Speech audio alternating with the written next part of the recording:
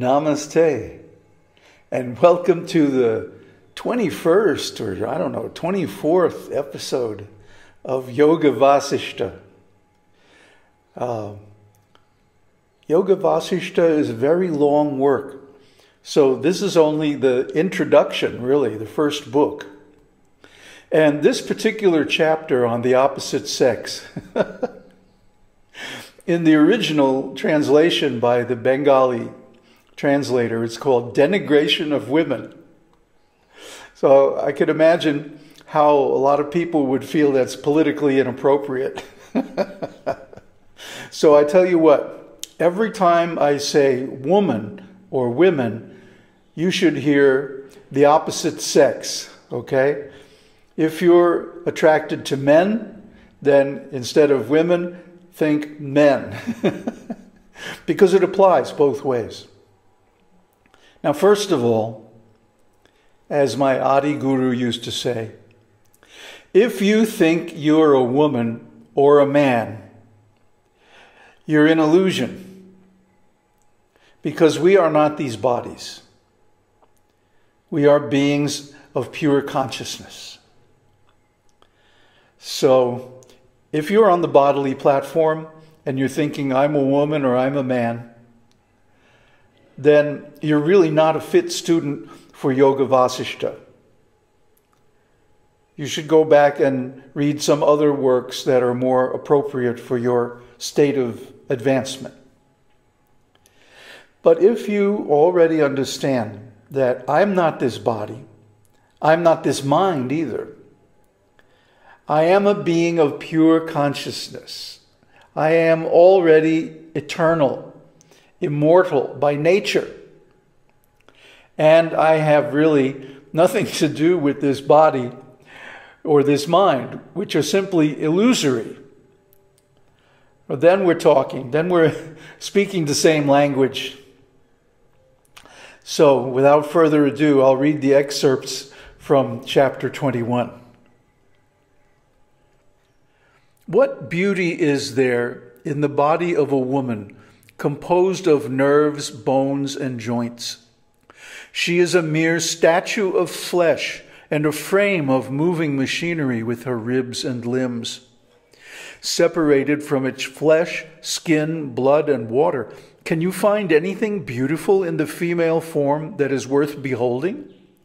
Then why dote upon it? This fairy frame, consisting of hair and blood, cannot engage the attention of a high-minded man. The bodies of females, covered with clothing and repeatedly smeared with paints and perfumes, are in the end devoured by carnivorous beasts and worms. There is no difference between a woman and any other animal. Both are made of blood, flesh, and bones. Then why hunt after her? A woman is charming only for a short time. I look upon her merely as a cause of delusion. There is no difference between wine and a woman. Both tend equally to produce high-flown mirth and jollity, creating revelry and lust. Overindulgent men are like chained elephants. They will never come to sense, however goaded by reason. Women are the flames of vice. Though pleasing to the sight, they are as intangible as fire. They burn a man like fire consumes straw. Though they appear soft and juicy to sight, they burn from afar and are as dry as bones. They serve as fuel for the fires of hell, and they are dangerous with their charm. Men's longing for women is like a vine that stretches to a great length, but bears plenty of bitter and sour fruit. A man blinded by greed for his mate is like a deer that has strayed from its herd, lost in the maze of illusion. A young man under the control of a young woman is as lamentable as an elephant in pursuit of his mate that has fallen into a pit. Abandonment of the wife amounts to abandonment of the world, and forsaking the world is the path to true happiness. O Brahman, I am not content with these unmanageable enjoyments, which are as flickering as the wings of bees, and are as soon at an end as they are born. From my fear of repeated births, decay, and death, I long only for the state of supreme bliss. So this is really the teaching here. If we engage our time, energy, and mental functions in the pursuit of material happiness, of whatever kind, money, power, fame, sex, or whatever, we'll wind up in a bad state. Why? Because we will repeatedly condition our mind with the idea of, I am this body. And because this body and everything connected with it are temporary, that enjoyment is sure to come to an end. And when it does, we got the blues. So the answer, the solution to this problem is, from the very beginning, do not consider yourself this body. That's all, either male or female or whatever. Because this body is not the self. Another point is, as he mentions here, forsaking the world is the path to true happiness. How can you forsake the world if you think you're the body? The body is the world, in that the quality of the body and its senses determines the world that we perceive, the world that we live in. So don't fall into this trap of thinking, I am this body. And if you catch yourself doing it, shake yourself awake and make sure that you realize who you really are. Now, another point is, nowhere in this whole 1,800 pages of Yoga Vasishta does Vasishta advocate celibacy. You will not find him anywhere saying you should not have sex. Just like you won't find him anywhere saying you shouldn't eat meat, or you shouldn't do this, or you shouldn't do that. Because we are in a world full of biological living entities who produce by sex. Sex is going to happen. It's natural. And as I have pointed out many times in these various series, if you have not gone deeply into sex and found out what it's really all about,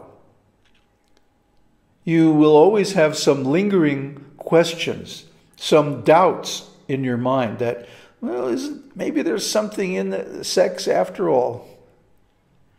But I'll tell you right now, what is at the bottom of sex, if you ever go totally into it with full energy? Brahman. I had an experience, it was only 2 years ago, 3 years ago, at age 67, where I finally got to the bottom of sex. Finally went all the way into it with full energy. And what happened? I had a vision of Brahman. Now, I've been having visions of Brahman since 1984, so this was nothing new. But it confirmed that Tantra is a valid approach to self-realization. Now, you notice I'm very careful to use the word approach. It's still not the summit of self-realization.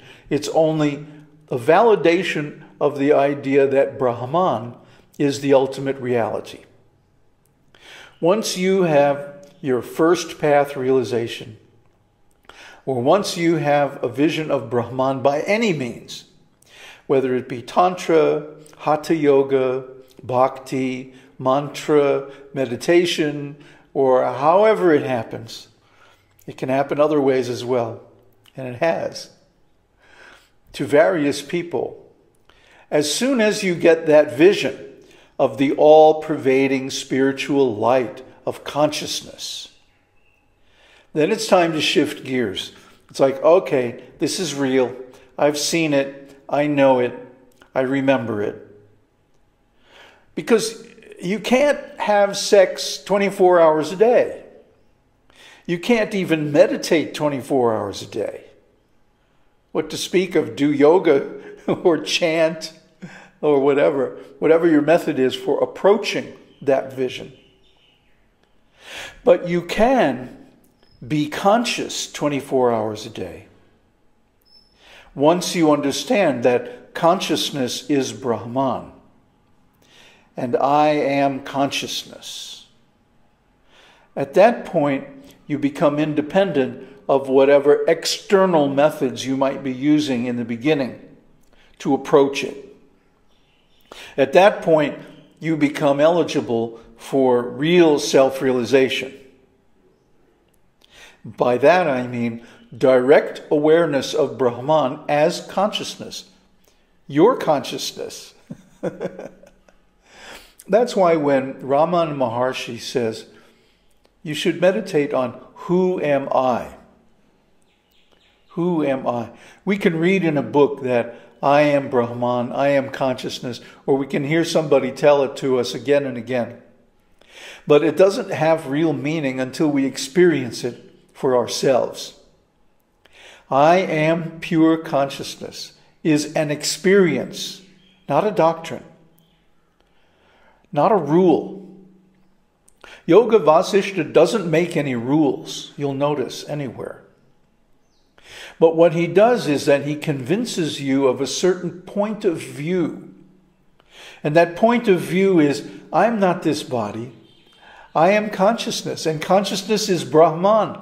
Therefore, I am Brahman. It's easy enough to say, but it has to become a direct experience. And I'm telling you here, it's not going to happen if you are attached to this body, if you are attached to sex life, if you are attached to your mate. It can't happen because you have a false sense of identity, a false ego. And that ego is identified with materiality. And because of that, you will not be able to see the all-pervading light of consciousness. I'm smiling because there's a little bird on the windowsill here, looking at the berries on the tree outside the window. And he's just really cute. And he showed up when I was talking about all-pervading consciousness. You see that all beings, all forms of life, have the same current of life consciousness. The same life energy that flows in you is flowing in all these beings, and even in the air and the ground and the water. That this is the universal life energy of Brahman. And this is the reality. Therefore, Yoga Vasishta counsels us again and again to be very skeptical of the body and the senses and even the mind. Because the mind, after all, evolved as a way of protecting the body. So the mind is like paranoid, you know. Everything the mind sees that reminds it of something that happened in the past that was painful or difficult or threatening, then it immediately goes into a panic. But that's the mind, and that's why the mind must be controlled. The mind is part of the body. It's identified with the body. It brings us into body consciousness, which kills any attempt at self-realization. So the mind has to be controlled. Thinking has to be directed in a positive and productive way. And that way is given again and again in Yoga Vasishta. And all we have to do is hear it and read it. And of course, by the way, I put the link in the comments or in the description of the video that you should read the whole thing. And then you will get the real context of the spiritual lessons to be given later on. Om Tat Sat. Aum Harihi Aum. கருணார்ணவமாய் கருதக்கதி நல்கும் அருணாச்சல சிவம் ஈதான்